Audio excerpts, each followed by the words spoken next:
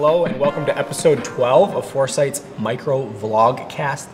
I'm joined here with just Brian Haverding today.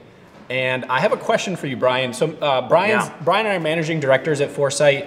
We oversee a lot of just operations and sales and things at the organization.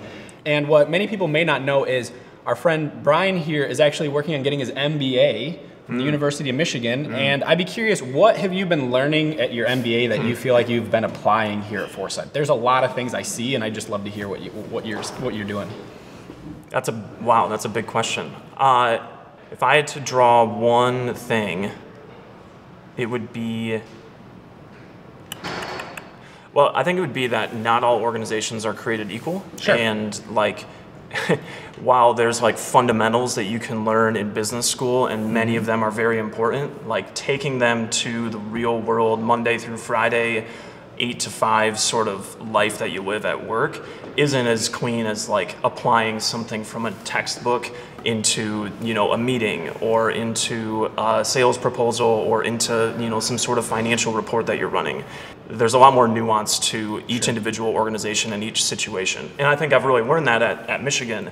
And because of that, we don't read textbooks, we read like case studies, right? So like look at a business, understand the issues that they're facing, and try to like read between the lines of what's really going on, and then taking some of those like fundamentals and implementing them or applying them to the situation. So for us here, we've been growing quite a bit over the last few years. Certainly in personnel, we've added a lot of people, we've added a lot of service areas.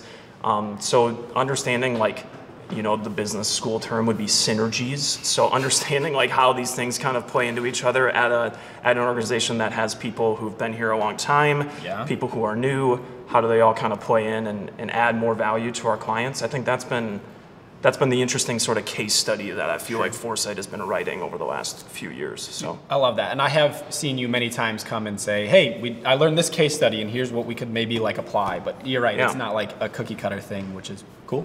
Yeah. All right, well, that was episode 12 of our micro vlogcast. We'll love to see you next time.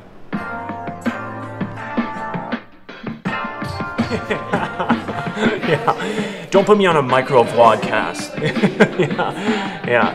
I had the foresight to see that this day was coming, and I knew I wouldn't like it. No, I'm kidding.